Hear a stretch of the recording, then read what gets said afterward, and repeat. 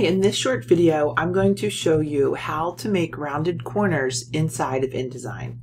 So I can come on in and I can grab a shape, and I'm going to just grab the rectangle tool, and just for this I'm going to make a shape really any size. Now if I want to add a fill, I can come on up and I'm going to choose a color here.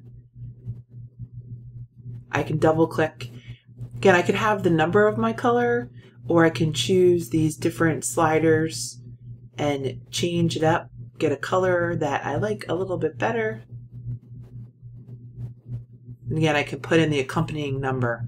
So I'm going to hit OK. Now, very easy. I'm going to come on over, I'm going to grab my black arrow, and I can see that I have this yellow square. I'm going to double click to edit the corners, and now I can click and I can pull this on in, and voila, I have rounded corners. Thanks so much.